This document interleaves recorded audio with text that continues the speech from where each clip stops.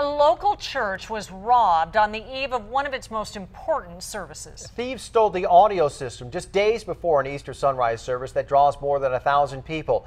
Attendance reporter Steve Fiorina shows us how this setback is being used as an opportunity.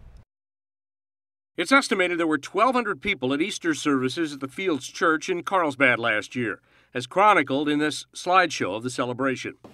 Some thieves, though, have thrown up an obstacle for this year's event, breaking into this storage trailer and ripping off the church sound system. About $10,000 to $15,000 worth of sound equipment, so soundboard, microphones, all the other equipment. The pastor and congregation took a page from their own book, and this word in plastic attached to the trailer. We prayed as a church for the people who took the equipment. We prayed for the thieves, and what we prayed is that they would understand the forgiveness that God's given us. Pastor Fandy spoke of biblical teachings. We've all blown it. We're all sinners. So the congregation bowed their heads and moved along with a worship service.